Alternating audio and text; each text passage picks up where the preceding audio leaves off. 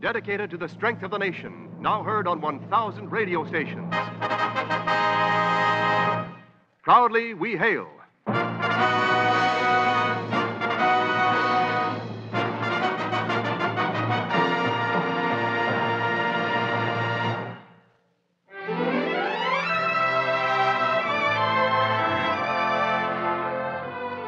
Yes, Proudly We Hail, starring George Murphy in History in the Making, a United States Army and United States Air Force presentation. Now, here is your host, our Theater of Stars producer, C.P. McGregor.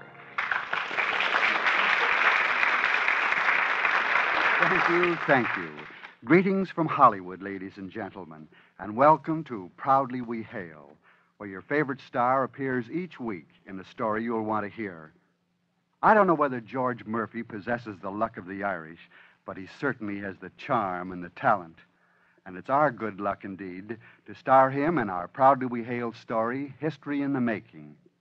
In this engaging comedy, you'll hear George Murphy as Kelly Jones, debonair New York lawyer who listened to a lovely librarian quoting history and heard the sound of wedding bells. The curtain for Act One in a moment, but first, Wendell Niles. Ladies and gentlemen, it's your Army. Yes, the men in the regular Army and U.S. Air Force are in uniform because you want them there. And as long as you realize the need of well-trained men in the armed forces, the Army and Air Force will continue their work of maintaining the peace. Never again must we be caught unprepared. Preparedness means strength, and strength means freedom from aggression and conflict. Now at the microphone, our producer. And now, Act One of History in the Making, starring George Murphy as Kelly Jones.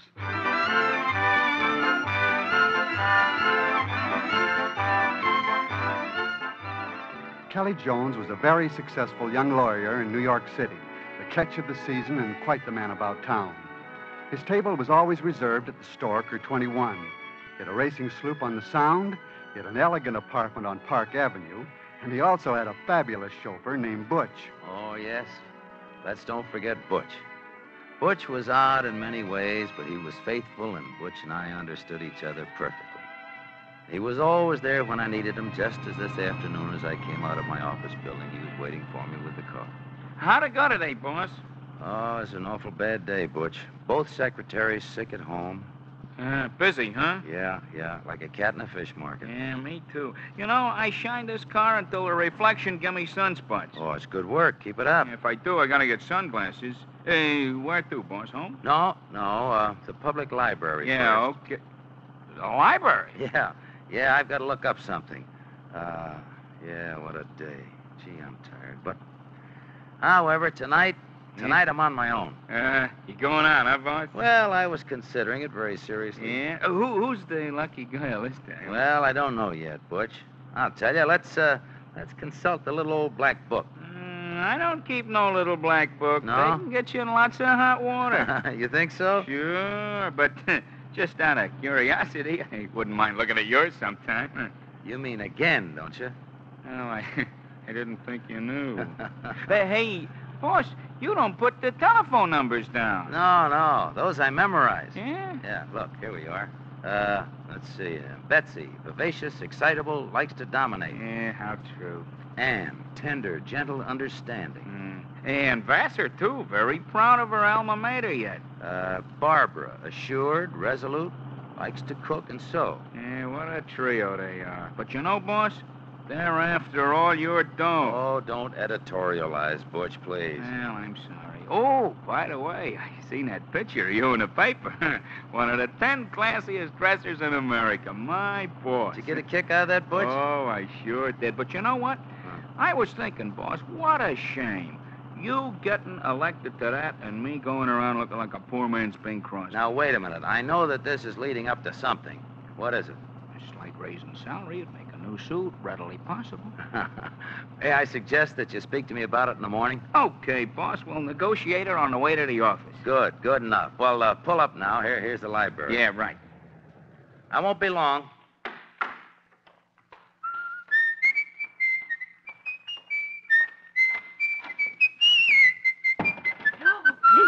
Please. You're in the public library. Oh. You don't have to whistle. I'm sorry.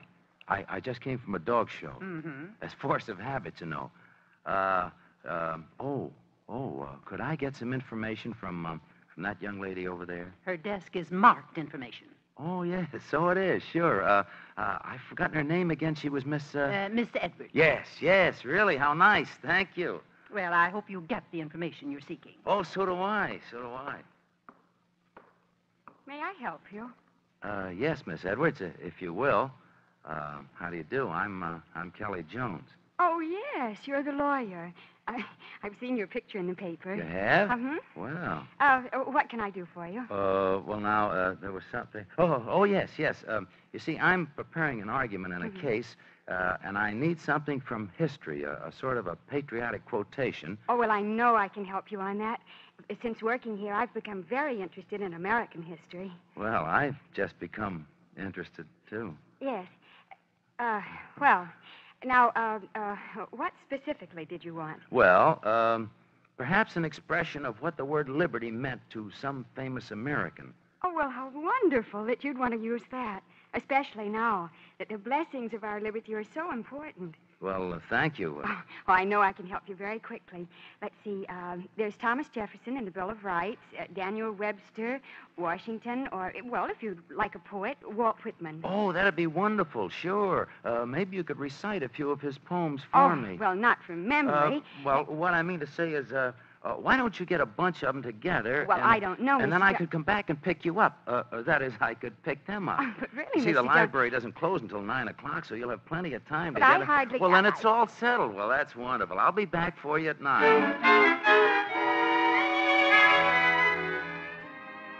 Could it be possible? Seventh heaven in the public library. But it was. And I don't mean the book. She was like a rare piece of meissen, only warm and clear-cut and honest. Seeing her was like coming out of a cold, dark tunnel into the sunshine and feeling its warmth. I went home and dressed. I was excited. I counted the minutes until it was time to return. Where to, boss? The public library, Butch. Well, we just came from there. That's swell. Then you'll know the way. Come on, get going. Sometimes I just don't see the light.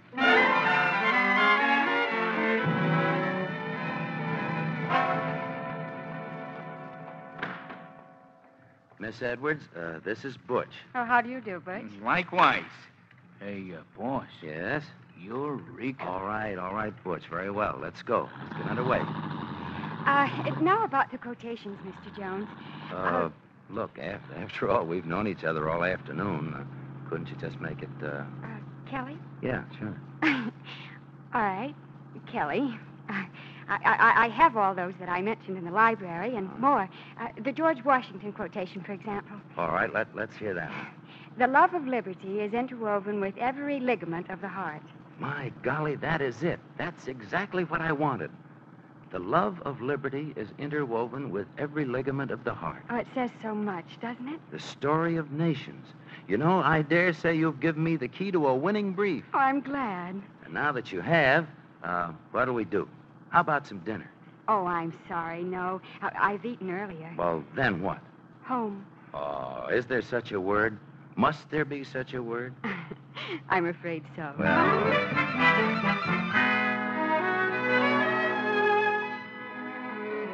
A slow beginning, to be sure, but a beginning.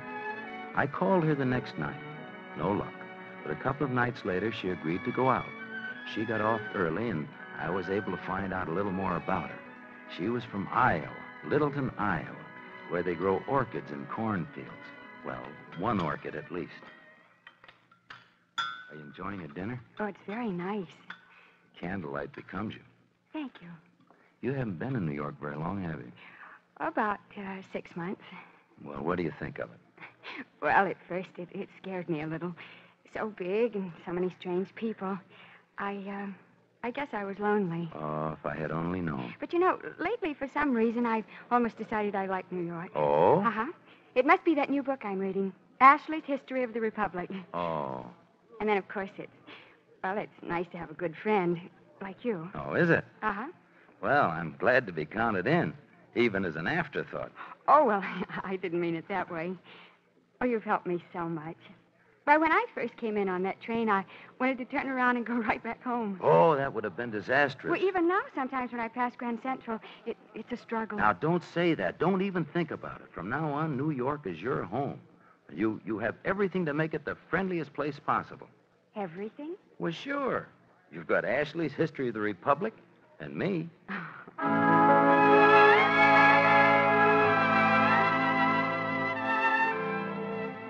I didn't like to hear Jerry talk of going back home.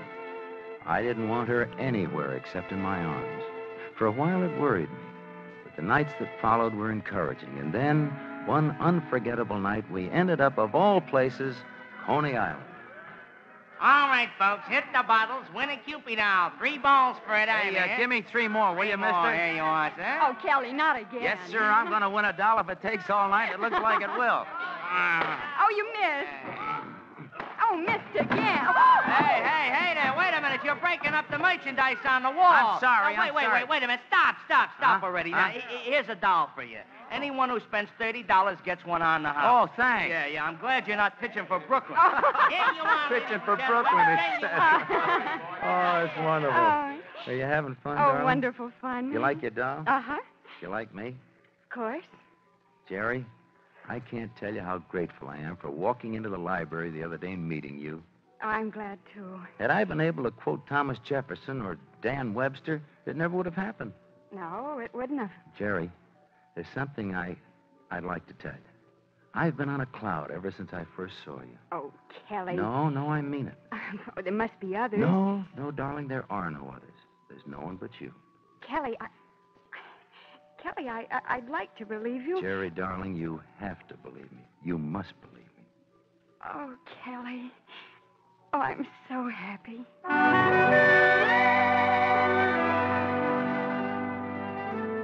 We took the long way home with the redoubtable Butch steering the way. Long there, I was thinking of Judge Patterson. I wanted him to perform the ceremony.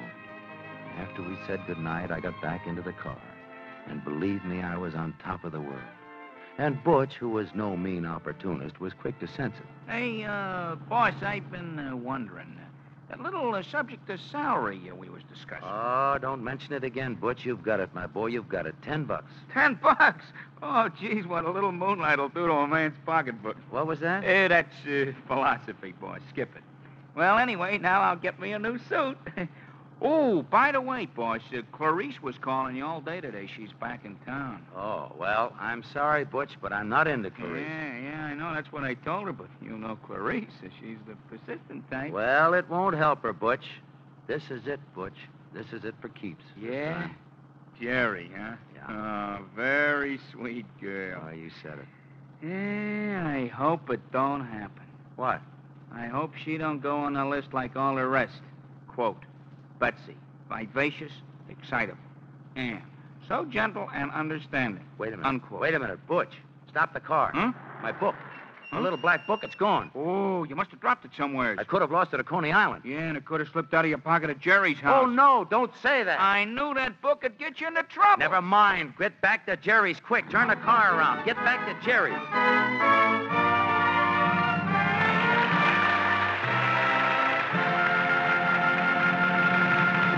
Pause briefly from our story, History in the Making, starring George Murphy, to bring you an important message. Here you are, veterans. A lot of you have been asking for this, and here it is. Many of you can now serve with your old outfit. 8 Army units now in the United States are looking for qualified men. If you have served outside this country since September 2nd, 1945, you are eligible to apply for enlistment with one of these outfits. The units, 2nd, 4th, 5th, and 9th Infantry Divisions, 2nd and 3rd Armored, 82nd Airborne, and the 2nd Engineer Special Brigade. And listen, veterans, you will be guaranteed at least 3 years with the outfit you have chosen. Here they are again. 2nd, 4th, 5th, and 9th Infantry, 2nd and 3rd Armored, 82nd Airborne Divisions, and the 2nd Engineer Special Brigade. If you have served overseas after the 1st of September, 1945, you are eligible to apply. Get the details from your local U.S. Army recruiting station right away.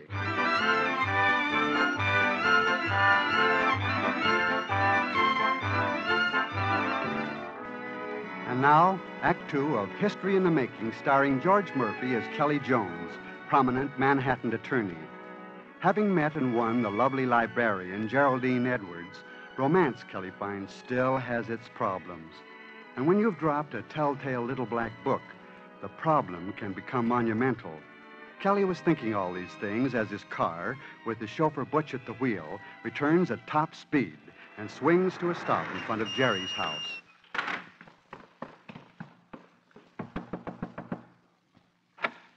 Well, you're back. Yes, I'm back. I rather thought you'd return. Oh, you did? Yes. Well, Look, did I leave anything here? My hat, say, or? Kelly, your hat's on your head. Oh, yes, so it is. You did leave this little black book. Oh, that. Oh, that must have dropped out of my pocket. It must. Oh, yeah. It's nothing important, of course, just a little data. Oh, no. I happen to have read that little data. Oh, you didn't? Did you? I most certainly did. Kelly, you've been hiding something from me. Admit it. All right, I'll admit it. I have. Mm-hmm. And you didn't even tell me. You seem see... to have them all listed. And very complete information, too. Let's see. Betsy. Vivacious, excitable, likes to dominate. Oh. And tender, gentle, understanding. And you're so right. Right? Where did you get your information? Information? Betsy Ross was like that, just like that. Betsy Ross, she was? Well, of course. And Anne Rutledge was so understanding with Lincoln. Oh, Saved by the Bell, the Liberty Bell. What was that? Nothing. Kelly, you've been preparing something and you didn't even ask me to help. I didn't? You most certainly didn't. And after I got you that marvelous Washington quotation, Kelly, don't you know that I'm interested in your work? Well, of course. Of course, but, darling, look, I want you to concentrate all your concern on something else. What? On me. Oh. Well, that's easy. You know, I'm a lucky guy. A very lucky guy.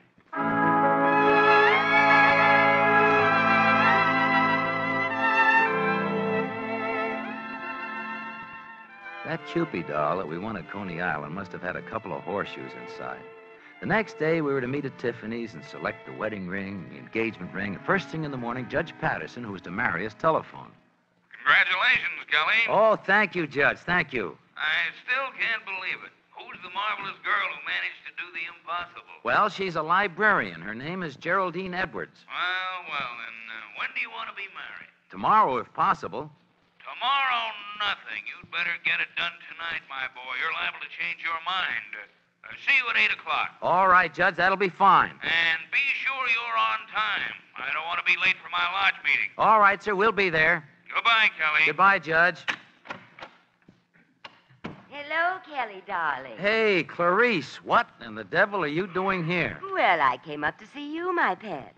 You're so difficult to reach these days, spending all your time reading history books at the library, so I hear. Now, let's get to the point, Clarice. What is it you want? Well, I just wanted to know about this new romance of yours. Oh, what do you want to know about it? Is it really serious, darling? I hear it's almost gaining epidemic proportions. Well, so what? Darling, why so defensive about it? Aren't you happy? I have never been happier in my whole life. Oh, all right, Kelly. You always were such a sensitive boy. But I'll tell you what I really came up here for. What? Well, all the girls, Betsy and Anne and the rest of the gang, have planned a gala farewell luncheon for you. Oh, well, now that's very kind and very thoughtful of them. When did they want to have it? Today, silly. This is a farewell luncheon. You're being married tonight. Now, how in the world did you find that out? Oh, you'll be surprised what you hear under a dryer in the beauty parlor. Oh. Well, you're not going to turn us down, are you, Kelly? Well, I don't want to, except that, you see, Clarice, I promised my fiancée that I would take her to lunch and... Oh, well, she'll give you up just this one day, won't she, darling? Let me call her. Oh, no, I'll talk to her.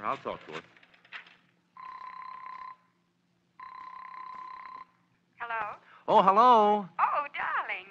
What time do we meet? I hear she's gorgeous, Kelly. Oh, pipe down, will you? What's that? Not you, darling. Well, what time do you want me to meet you? Let me talk to her. Quiet. Kelly, what in the world is the matter with you? I'm sorry, darling. I have an office full of people here. Listen, sweetheart, suppose you go ahead and have lunch without me, and I'll pick you up later at Tiffany's. Well, all right, darling. All right, honey, I'll see you later. Okay, Clarice, now, where are we going to have this luncheon? The Manhattan Grill. Oh, won't it be fun, Kelly? All of us dining together. just for old time's sake.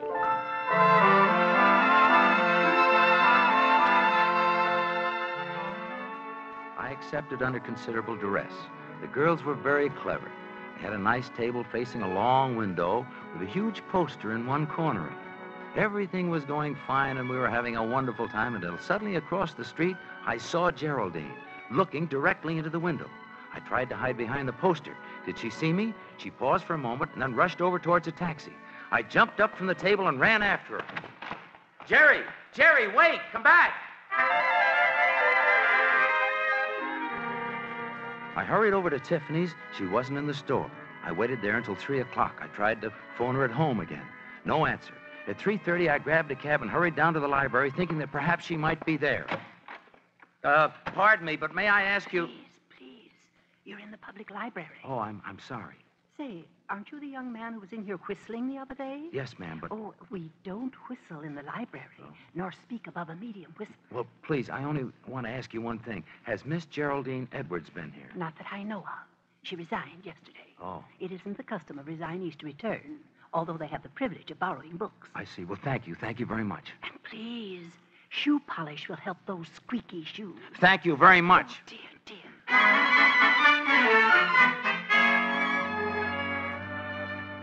I tore over to a telephone booth and tried Jerry's home once more.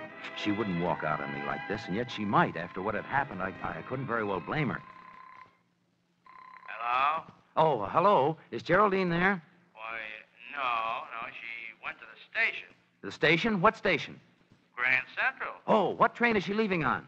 Well, she didn't say. She just said she had to be at the station at 5 o'clock. That was it. I glanced at my watch, 5 minutes to 5. I ran the block and a half down to my office, meanwhile trying to catch a cab. Butch was there, good old Butch, and as I ran up, he slammed the door after me. Oh, boy, what a sprint. I ain't seen nothing like that since Frank Wyckoff in the AAU. Now, no wisecracks. Grand Central, Butch, and hurry. Yeah, okay, boss. We're right close to it anyway. And what's the rush? I've got to get there in a hurry, that's all. Hurry. Okay. Hey, well, I got my new suit.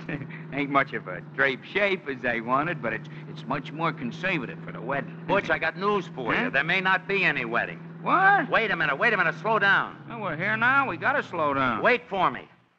Gee, what's with that? Why is he in such a hurry?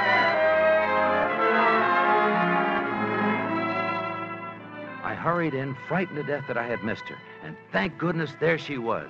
I rushed over to her. Geraldine! Jerry! Oh, darling. Oh, I was afraid you might be worried about me. Worried about you? I certainly was worried. And I want to explain about what happened in that restaurant. The what? In the restaurant where you saw me on Madison Avenue. Well, I was by there, but I didn't see you. Oh, you didn't? Well, no. That's where I saw the poster in the window, announcing the arrival of the Freedom Train. Oh. Oh, Kelly, I've had such a marvelous time. All these authentic documents. Well, think of it. The original Declaration of Independence. Oh, Kelly, we should be so thankful to these great men who wrote it. Jefferson, Madison, Adams, and all the others. Oh, darling, you have no idea how thankful I am. Believe me, you have no idea. But, sweetheart, don't you think we better get started? We're going to make another declaration to the man in the white collar. And you know what? No, what? There's going to be history made in this declaration, too. For us, at least.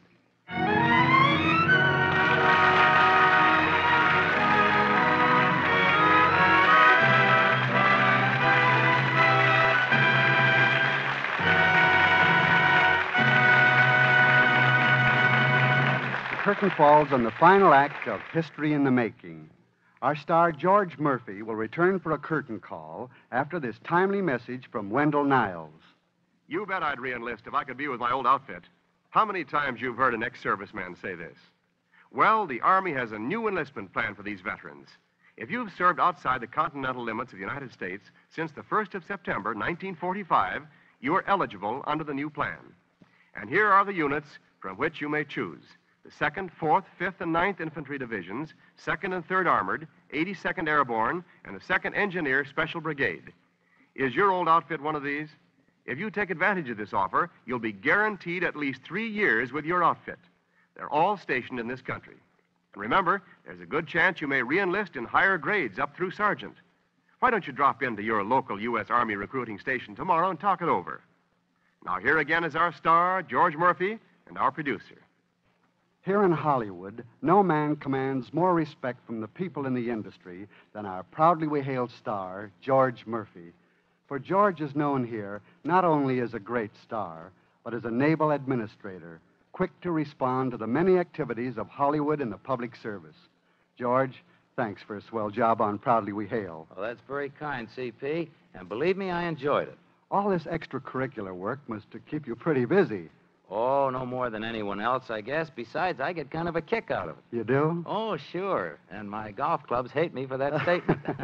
That's understandable. But seriously, George, I'm sure many in our audience have heard the phrase, our star appeared to the courtesy of the Hollywood Coordinating Committee. I think they should know what that implies. As president of that fine, splendid committee, would you tell them? Well, very briefly, I will, C.P. The Hollywood Coordinating Committee is a combined effort of the industry to supply talent for all worthy national charities. It functioned during the war as the Hollywood Victory Committee. We sent stars to all the theaters of operations throughout the world. It now functions to provide public service without charge wherever needed for the national interest, and we're glad to be able to do it. Thank you, George, and let me express our gratefulness to the committee for the generous contribution in time and talent of the many stars who have appeared and are scheduled to appear on Proudly We Hail. Well, C.P., it couldn't happen to a more worthwhile and timely cause. But now, before I get away, what have you on tap for the next show? Next week, we present The Triumphant Road, the story of Catherine Vincent, who was forced to make the decision which sent the man she loved away from her, only to find that destiny had provided a round-trip ticket. And we're delighted to announce that one of the most sought-after personalities in motion pictures will join our production as star. She's lovely, glamorous Elizabeth Scott. That's a must, C.P., and I'll be listening. Goodbye. Goodbye, George Murphy. Goodbye. Make a date now, ladies and gentlemen, to join us when your Theater of Stars presents Elizabeth Scott in The Triumphant Road. And until curtain time next week, this is C.P. McGregor saying thanks for listening and cheerio from Hollywood.